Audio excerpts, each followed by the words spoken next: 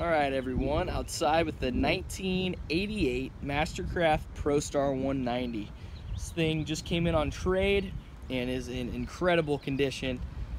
Everything on the boat, from what I can tell, it's all original as far as the interior and accessories on the dash, so on and so forth.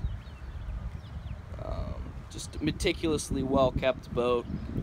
Came in the shop, showroom ready, and is about as nice of a boat as you're gonna see in that, you know, coming up on 30-year-old boats and that'd be available in the market. So this thing probably will not last long whenever I get this thing posted online. So as you can see, sitting with the red main stripe and like a cream colored hull bottom and interior deck. Trying to hide from the wind today, so hopefully I'm speaking loud enough to where you guys can hear me if I get any wind crackling here, but unfortunately there's not much I can do. With all this weather we've had this year, it's just been windy like crazy. Sitting on a single axle MasterCraft factory trailer with fiberglass step pads or step plates, spare tire as well. This thing was kept on a private lake on a lift, maintained over there. I believe it was out of Dayton, Ohio. Everything from the trailer to the gel, the decals and graphics are just in amazing shape. This side is almost perfect on our port side here. Really the only thing I can point out on here, you might see, I don't know if you can see on the video here, but if we get lower to this graphic, or I'm sorry, the pinstriping, it starts to fade just a hair, like enough to where you can barely even see it. If you bring it from up here and drop it down, it's just a very, very slight fade just above that that stripe. Pinstriping's all in good shape. Get a little bit of a nick there on the corner.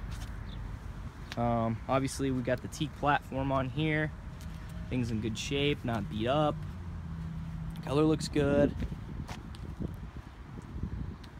And then this fading only really wraps around from this corner underneath and onto the other corner. You don't see it anywhere else on the boat. Look at that, the graphics are perfect.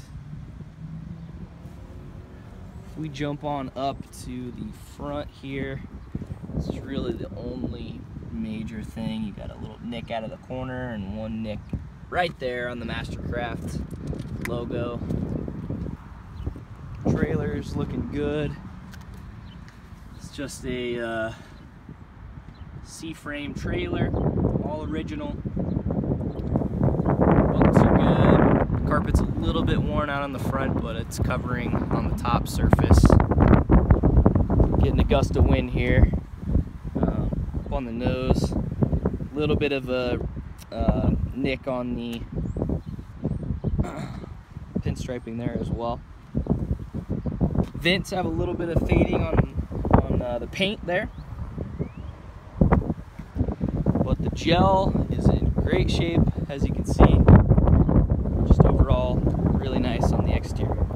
Let's hop inside.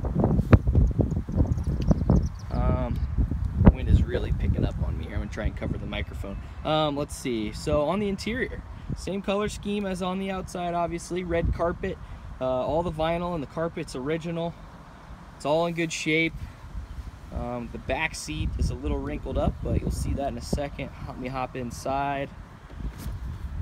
All original instrumentation on the dash. Now let's take a look at the seat here. You can see the vinyl's, it's got some wrinkles in it. So that's just a seat cushion in the back, seat base. There's no storage or anything underneath. You can see, get closer to it. A little wrinkled up, no big deal. still got plenty of life left in it. I mean, it's not stiff and dry. It's still flexible. Seat back's in good shape. We are sitting with a 4-speaker stereo. It's AM, FM, and tape cassettes. I think the head unit is original, which is crazy. These rails are painted on the inside on the gunnels here. So there's a couple little chips in them from here on either side. Bring that over here. See, just a few paint chips. Nothing huge. Gunnel pads are good. Engine cover is in great shape. That underneath, we'll pop this open, is a Ford 351 by Inmar with 843 hours on it. So we didn't doll this up or anything. Look at these valve covers. Just polished chrome, super clean. If that says anything about how this thing was maintained, just looks pristine. So thing's in great shape. Done a service on it, runs awesome. Again, 843 hours on that. So we'll bring that back down here. Only thing on the cover, one small nick right here in the vinyl, very small. Same thing with that right there.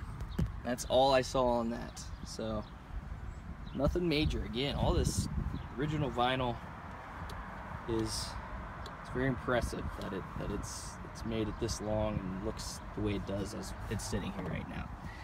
Love seats looking good. We got a small split right there in the seam. It's not completely pulled apart, but it's starting to. We flip the seat back up. You'll see our storage area underneath. So we got some life jackets up there, the boat cover. That runs all the way up to the bow. Plenty of storage space up there for jackets and things. Can't really get to that. Underneath there is the battery.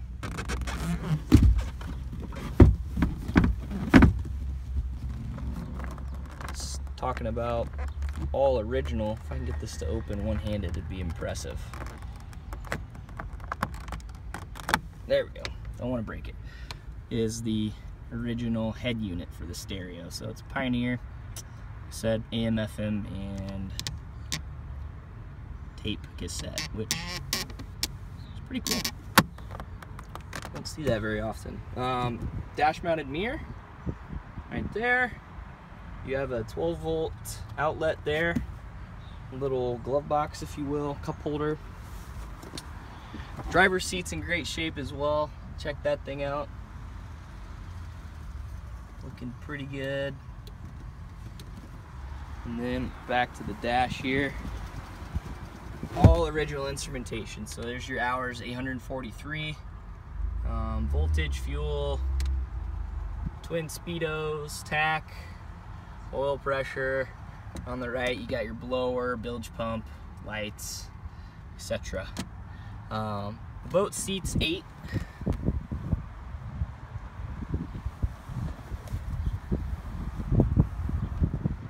And I can't say enough, it's in amazing shape. So come check it out. It'll be gone quick. Give us a call if you have any questions or want to set up a test drive with it. Reach out, 317-845-9253, and thanks for watching.